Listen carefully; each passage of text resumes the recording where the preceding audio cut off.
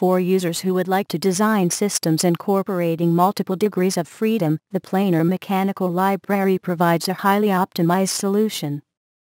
The PLM library and its specialized integrated tools allow users to aim for first-time right designs with systems involving two-dimensional motion. An excavator is an example of a mechanism where it is crucial to perfect the interactions between different mechanical elements, as well as their control via the hydraulic circuit. Our excavator runs 4 main jacks, 2 for the boom, and 1 each for the dipper and bucket.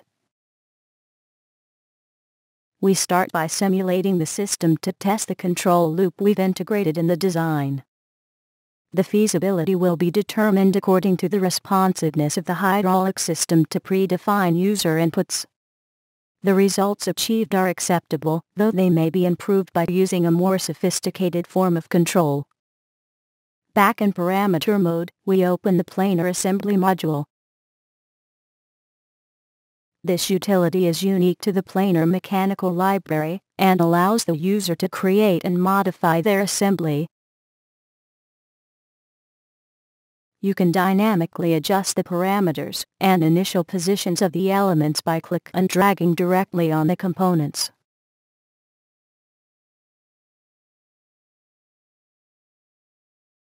Objects in the planar mechanical library are represented by purely functional 2D geometrical shapes. To make the system easily understandable, CAD designs can be imported into the assembly.